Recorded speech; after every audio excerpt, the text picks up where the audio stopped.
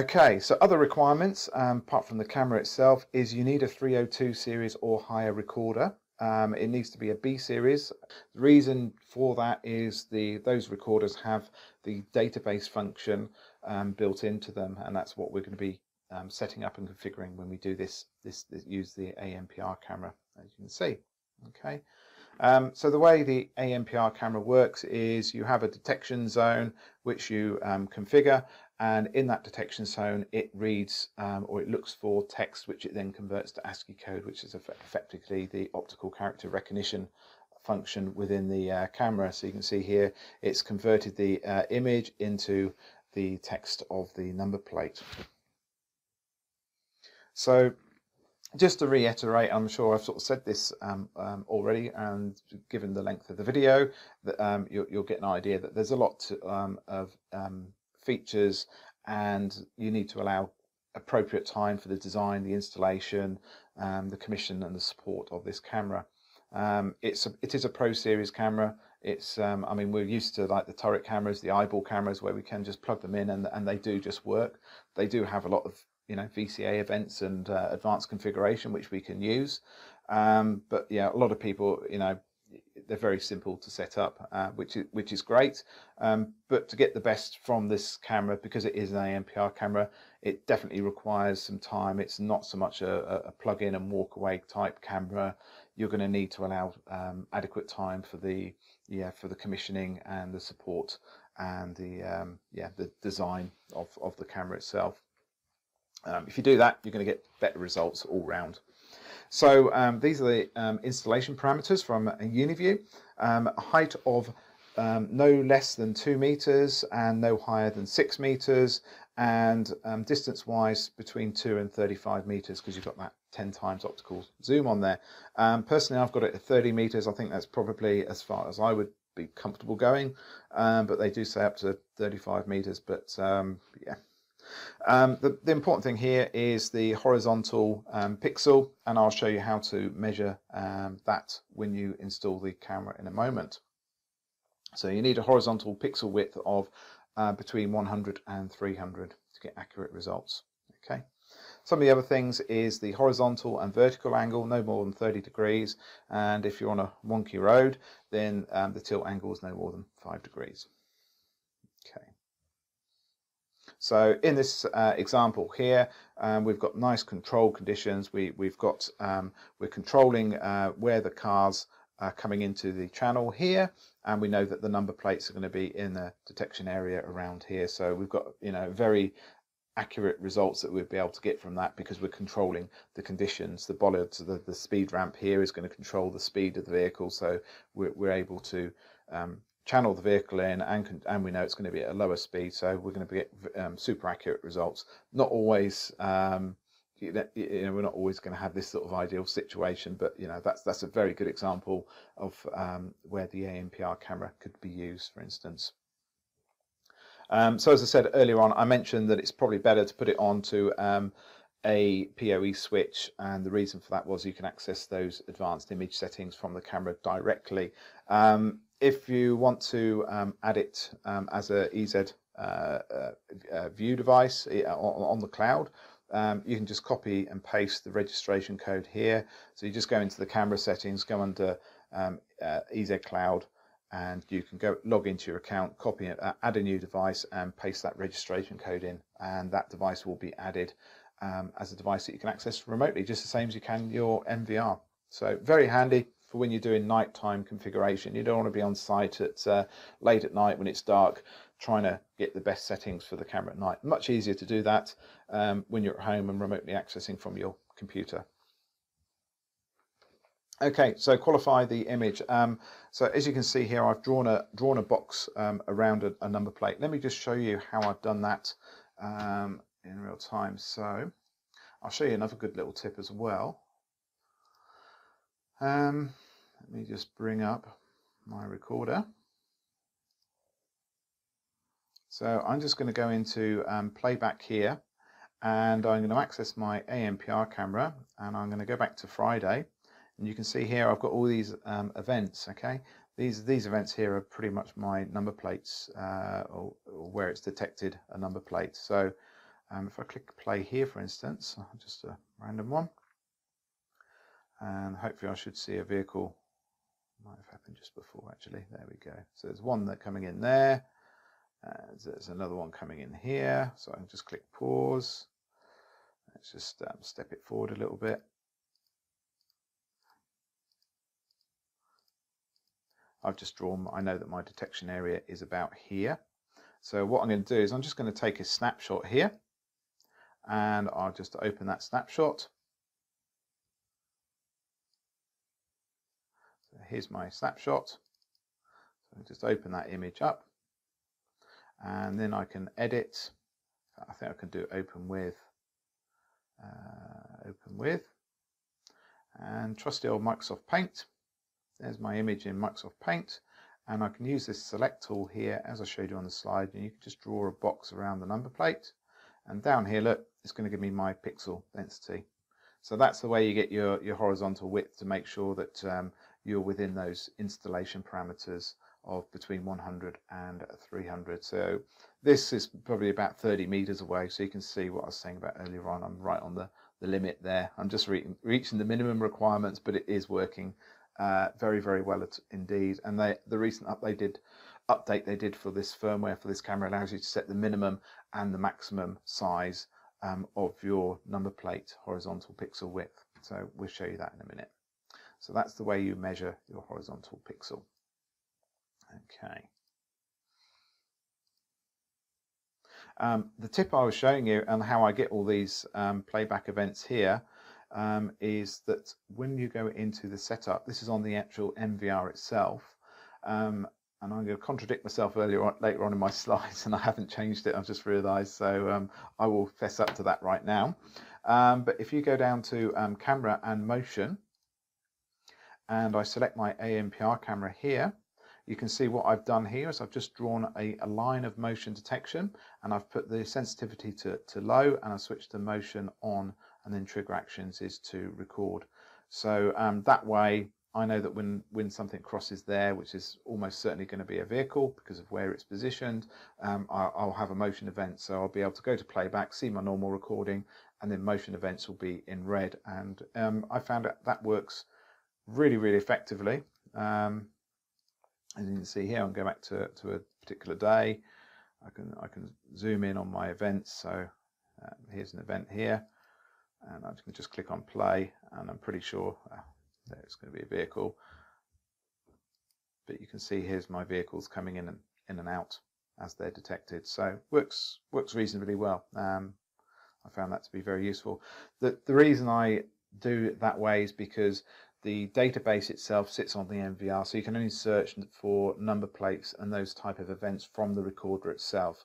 Hopefully in the future, Uniview will be adding that functionality to the web interface. As you can see under here, we've got smart function and we've got the vehicle function here. So it sort of makes sense to me that they'll be adding it to there in the future as well. The same goes for the VMS EZ station. Again, we can't do a search on the recorder database from the EZ station as of recording this, but it's probably going to be only a matter of time that function is added there as well. So let's go back to my slides and we'll move forward. So yeah, I've put here ensure motion detection is turned off, and as I just showed you, it is actually, I actually use it turned on, so I probably just need to update that.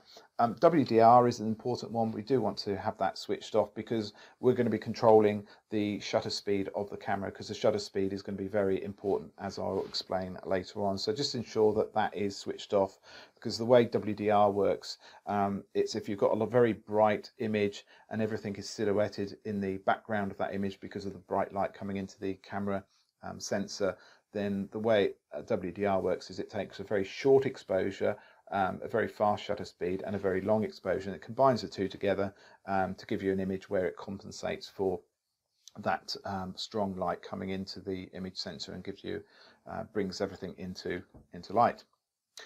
Okay, third setting is set smoothing to clear. This is actually on the recorder itself. We don't want blurry images, we want clear, crisp, sharp images. Set the bit rate to a VBR. I'd always use variable bit rate. this is so that you're not wasting bandwidth when nothing's happening, and obviously consuming the bandwidth or the space on your hard drive. Stream type, normal and event. This is actually a good little setting. I'll just show you that on the recorder itself. If you're not aware of that, this is a good little tool tip. So if we go into setup and I select my camera and go to encoding, and I'll select my LPR camera as I've done here, you can see here you've got stream type, normal and event. So normal is when nothing's happening, and event is when an event is happening, such as a VCA event and LPR event. So under normal conditions, I've got variable bitrate, and I've got the bitrate set to low. So it's always going to be recording, but it will record at a lower bitrate. So very useful that I don't miss anything from the camera, but I'm not consuming bandwidth on my network and consuming space on my hard drive. But when it does detect an event, obviously I want to make sure that I've got the best quality image that's being recorded. So that's an event, and you can see there it ups the bitrate to 3 megabits. So that's normal and event recording. Very, very useful little feature. Okay. Ucode, for this particular camera, I always recommend switching it off. 25 frames per second and an iframe of 50. You can actually go lower than 25 frames. You know, I think I've got mine set to 15. It really does depend on the speed of the vehicles. So the faster the vehicles are moving, the higher the frame rate you want, because you've got more chance of capturing an image of that vehicle where you can have a crisp, sharp number plate. Whereas if you've got a slower frame rate, the vehicle's obviously moving faster, you get a trail. If you do playback, you'll just see a trail where the vehicle has just moved across the image while that frame has been recording. So you get a blurry image, and it's not going to capture the number plate whatsoever. So as I've just been talking about here, I've got this is an example of shutter speed. So shutter speed is how fast the shutter opens and closes, how much light it lets into the image sensor at the back of the camera. So for a low light situation, we have a very slow shutter speed where we keep the shutter open and we let more light into the camera, and that way we get an image even when it's very, very dark. But for fast moving images, this is no good, because the vehicle is probably going to, or the object's going to move from A to B while that shutter is still open, and you get that horrible trail that I talked about and a blurry image. So the computer is not going to be able to read a number plate from a blurry image. So we actually want to be able to control the shutter speed and use a faster shutter speed depending on the speed of the vehicle, and that's where it's a bit trial and error and knowledge, and just working out what the best settings are for your particular circumstances where you're installing a camera. So yeah, so you say 10 frames per second, not as smooth as perhaps 25 frames per second. So this is actually quite a handy little example. I'll just show you that. So you can see here we've got 30 frames per second playing on the top person as he walks along, and then the middle one is 10 frames per second. There's actually not a huge amount of difference. So if your vehicle is moving at 10-15 miles per hour or kilometers an hour, depending where you are in the country, in the world, that's probably going to be pretty accurate, enough frames per second, maybe even 15. 1 frame per second, as you can see, the person's moved quite far across the image that's being recorded by the camera, so that would be no good at all for an LPR camera. So if you're in doubt, a higher frame rate is probably going to be better to use. Right, so image parameters, this is where it gets really important. We'll probably spend a bit of time here talking about daytime image parameters and nighttime image parameters. You're going to be using different image parameters based on the time of day, and then using, well, I use a schedule. You can use the lux setting on the camera to trigger it, but the most easiest way of doing it is using a schedule, and I'll show you how to do that shortly. So highlight, the camera itself comes with road highlight compensation, so yeah, you definitely want to switch that on, and the way you do that is you use scenes up here. So you select a scene that's got road highlight compensation, and you'll turn it on that way. Then you've got things like brightness, saturation, contrast, all those sort of things. You'll probably want to play with those settings. Exposure mode, I'll go through my settings. There's some settings here, yeah, for nighttime I prefer to use a shutter speed of between 1 and 8,000 and 1 to 1,000. And the way the shutter speed works, so if you've got a shutter speed of 1 by 25, for instance, that's 0.4 of a second. So the higher the number, the faster the shutter is going to be opening and closing. Lower the compensation, so that reduces an overexposed image. You've also got white balance. There is one for sodium lamp, which was very useful for my particular installation. And then I've got a schedule set. So let me bring down my image settings a moment. Just bear with me, and I'll just bring those settings down.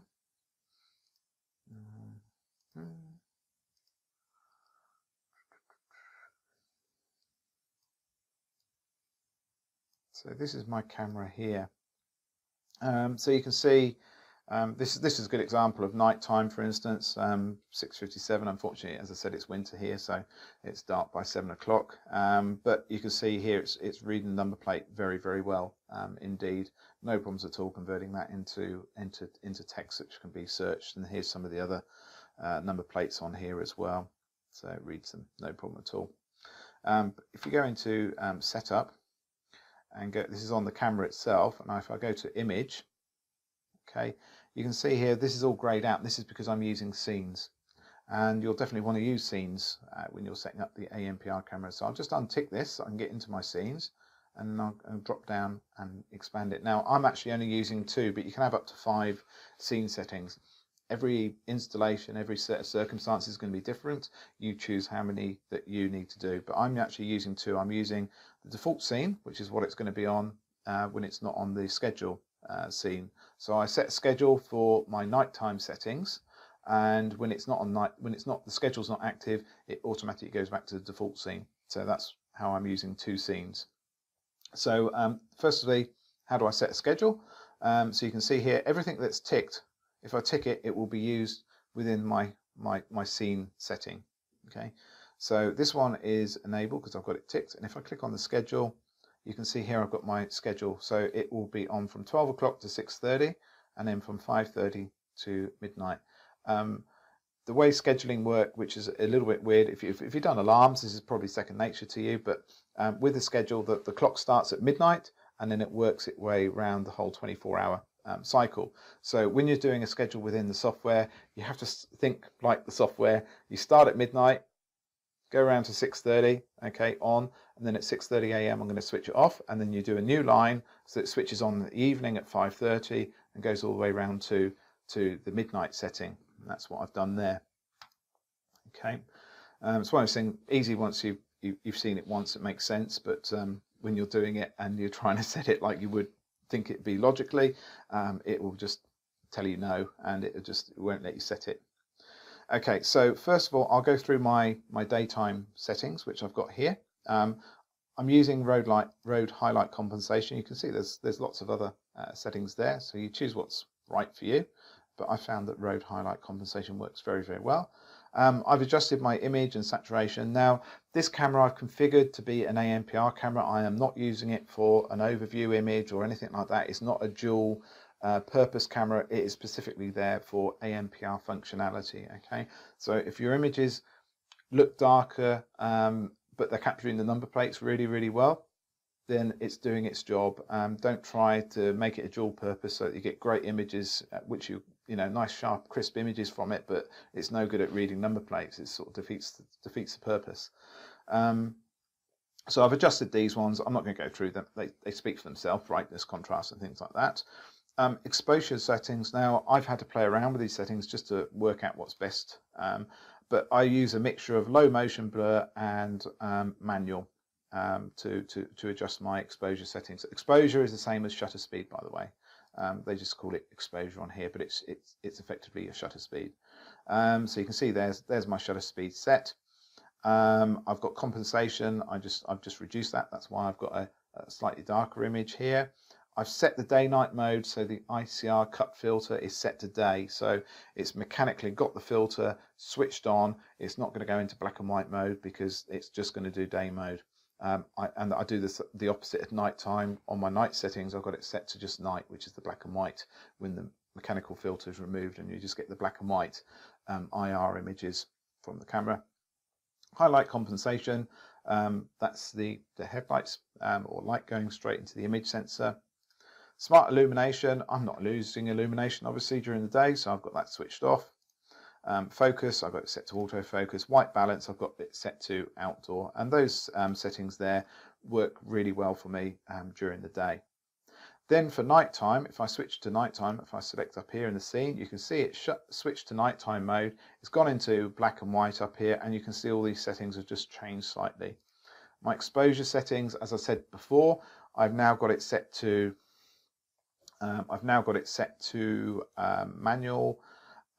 custom, and I've got the speed of 1/8000, so very fast shutter speed, and 1:1000. That basically means that less light is going to be going into the image sensor. So basically everything, I mean, this is on during the day, but at night time you're just going to get a pitch black image there. But when a car comes in, the IR will reflect off the number plate really, really well. Or I found that vehicles have lights underneath the number plates as well. It will read those really, really well without glaring up too much. So it does its job. It reads the number plate very, very well, but everything else around it is black. So no good as a dual purpose observational type camera. For that, you'll need another, turret camera or an eyeball camera, something like that, bullet, for instance. Slow shutter, I've got that switched to off. Compensation, again, I've switched that right down because I just want the number plates. I'm not interested in having a nice bright image. Highlight compensation intensity, got that switched to maximum. That's when, so the vehicles I've got actually come over a ramp, sorry, and you'll get that bright light going straight into the image sensor from the headlights. So having that switched on to maximum really helps compensate for that.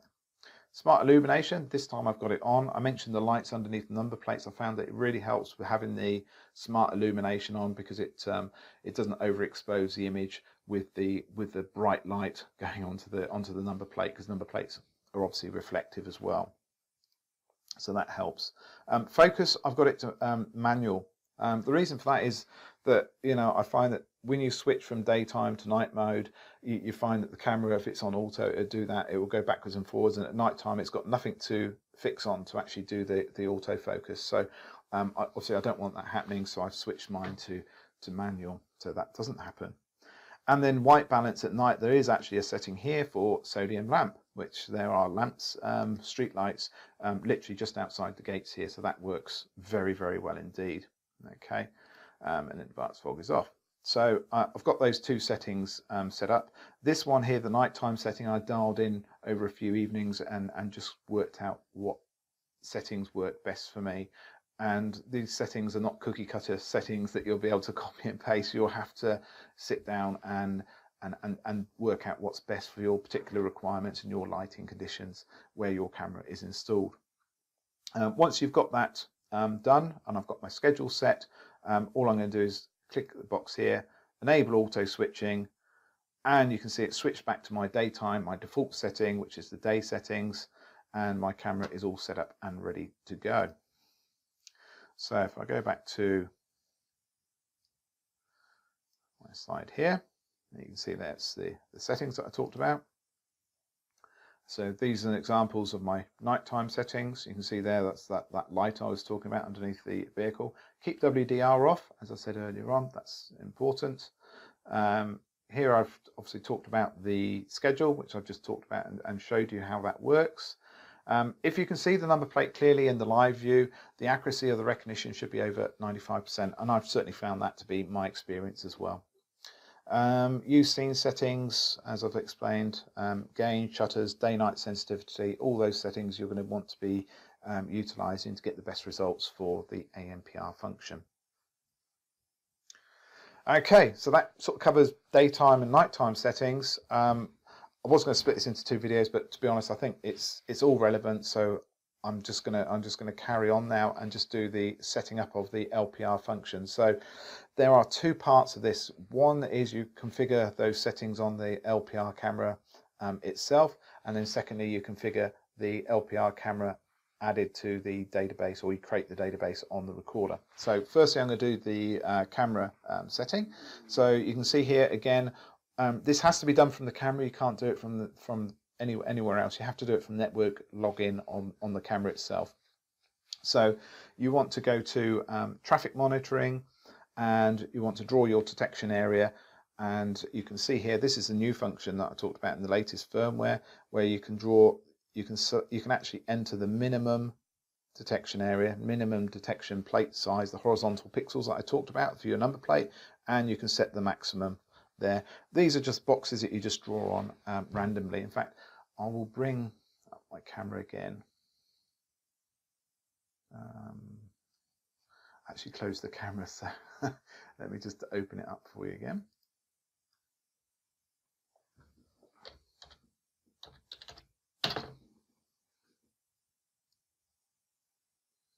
Just bring that camera down. So if I go to setup and go to intelligent, here's my traffic monitoring. Okay, these are the settings that I just talked about on the slide. Draw detection rules. So I draw my detection box. So here I can just adjust the size of the box, and then you've got minimum plate area. This is my box up here. So if I wanted to make it bigger, I could just drag this box and make it bigger. In my particular scenario, I don't need to make it any bigger. It doesn't matter where these boxes are, by the way. They're just something you're just drawing just to set the parameters of the horizontal pixels for the number plate. So yeah, and here you can set the maximum, and then when you do that, it works out so you got minimum plate, maximum plate, and it works out the best plate width as well. So these are just boxes you can move around. Doesn't matter where they are on the screen. Once you've done that, you click on OK, and you click OK, and then it should save it. Up here, click Save, and that will save the parameter to the camera.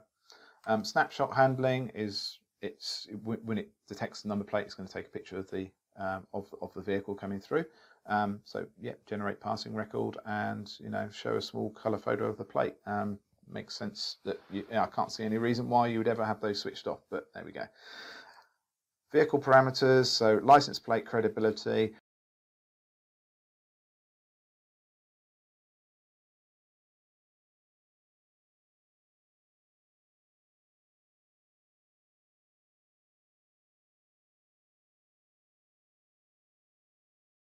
The more credible the plate, the more likely it is to be recorded as an event. So if you find that you're getting loss of inaccurate results, you might need to increase that license plate credibility so that it's not just reading lesser qualified text. And then photo, here you can like you can with the with ordinary cameras, you can put your detection areas on here. You can move these boxes around. You can put what you want to display. So I've got time, rego, camera ID, things like that. So it records that on-screen text information with the number plate of the camera when it takes a snapshot. So that's the configuration of the actual license plate detection area. The next thing we need to do is the database side of it. So you need to do it on the camera, as I said, and then you need to do it on the recorder. It doesn't matter which order you do it in, but that's the order that I generally do it with. So go down to System and Server, and here is the IP address. So you just put in the IP address of your recorder. You put in the server port, so the default port is 5073. You need to change the platform communication type. I think by default it's set to Uniview. You'll want to change that to GAT 1400. Device number, or the device number is actually the name of the database. So when we configure this on the recorder, we need to put that same database name into the recorder as well. Device ID, you can have up to 8 ANPR cameras on the same recorder if you wanted, and the device ID is a way of uniquely identifying those within the database. Each one has to be unique, obviously, for each camera, and I believe it must be a minimum of 8 characters. So I just went 1, 2, 3, 4, 5, 6, 7, 8. Username and password, that's for the recorder itself. So you set it up there and you click on save, and that will save those settings for you. And then you go into your recorder, and I'd always do this from so just go into my recorder, click and log in. One of the annoying things that I have found, and hopefully any of you do fix that, is you have a plugin, you have your ActiveX plugin to allow you to get the video enabled. The plugin that's for the LPR camera is different to the one that we're using on the recorder. So hence it asks me every time I log into the recorder, if you want to see the video settings, you've got to download the plugin. But then when I log back into the camera, you have to download the plugin for the camera itself. Again, something I have fed back to Uniview, and hopefully they'll resolve that shortly. In this instance, I don't need the video, so I'm just actually going into the setup and configuration, so I won't download the plugin. I'll keep it for the camera. So again, same thing. This time I'm going into platform, which is my database. This is where you put the database name again. The port number 5073 is the default, and here's my camera, and there's my unique device ID. So when I click on there, you can just enter the device ID. So once you've entered all that information, you click on save, and the camera will show as online. If it's online, the connection is all working, and you're going to be capturing and recording those number plates to the database. Here's another one that I set up earlier on. It's actually offline now because I have the camera here. So that one is shown as offline. So yeah, pretty simple to set up, not too much to it, to be honest. So back to my slides. As you can see, snapshot handling, the server name. So I'll just leave these on the screen. So if you need to, you can pause the information. And then the configuration on the recorder this time. So you put in database ID, port number, your device ID for your LPR camera. You can have up to 8, remember, and then you click on save, and it should show as online when it's all configured correctly. Okay, and when that's done, you'll have, like this video show here, you'll be able to search for number plates. You can only do this, as I said, currently from the MVR itself, which is hopefully going to be remedied, or they'll do an update to the software soon, and we'll be able to do searches via the either EZ station or hopefully from the web interface as well. I think that would be a very useful feature. At the moment, I've set it up with that motion trigger as I showed you, so at least I can go into playback and I can see all my LPR events as red lines on the playback bar.